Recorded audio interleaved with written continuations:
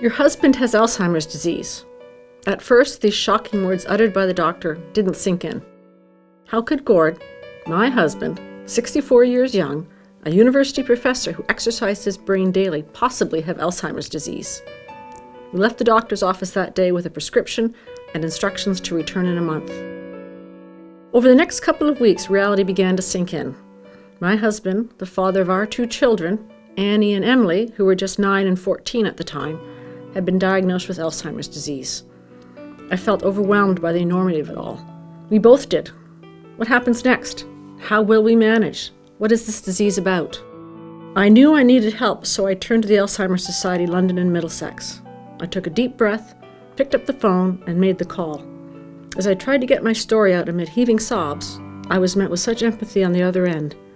Betty was the voice of compassion and understood my need, our needs, immediately.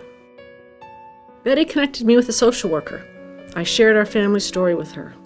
She let me cry, be angry, scared, and sad, and that made me feel safe. She validated my feelings, and more importantly, she connected Gord and me with the First Link learning series. Gord met with others like him, who were in the early stages of the disease, and I met with other caregivers as we learned about the disease. It was reassuring to be with others in a supportive environment and to know that we were not alone. I absorbed the information and pursued every opportunity to learn more. For me, knowledge truly was power.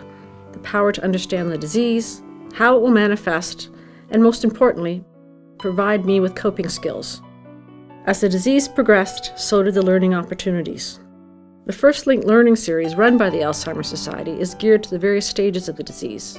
It's available when you need it and in digestible amounts. I was able to absorb without being overwhelmed. I learned what to expect, at least the best one can. Let me share with you an intimate family story. Our family was on a trip to New York City, and we were in FAO Schwartz, the big toy store.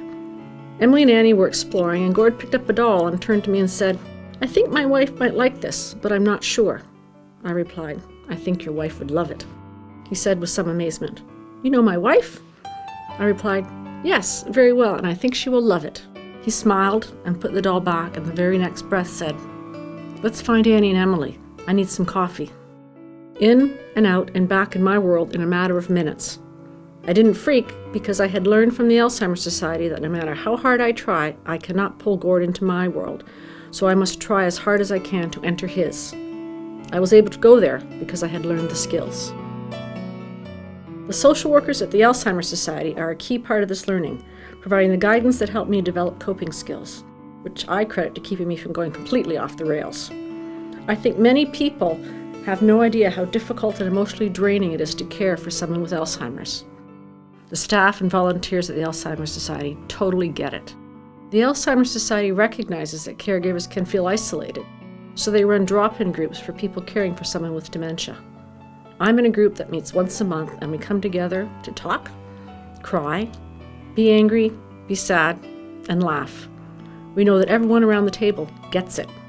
We can speak without fear of judgment, and we are guided by a social worker who helps us unpack our feelings and understand the point of view of the person living with dementia.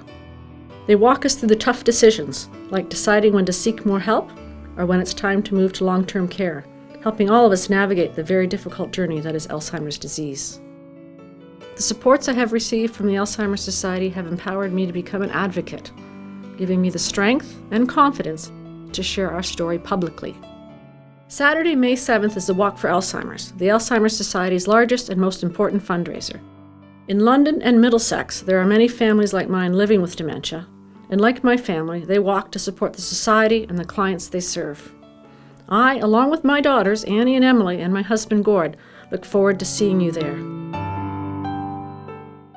Who are you walking for?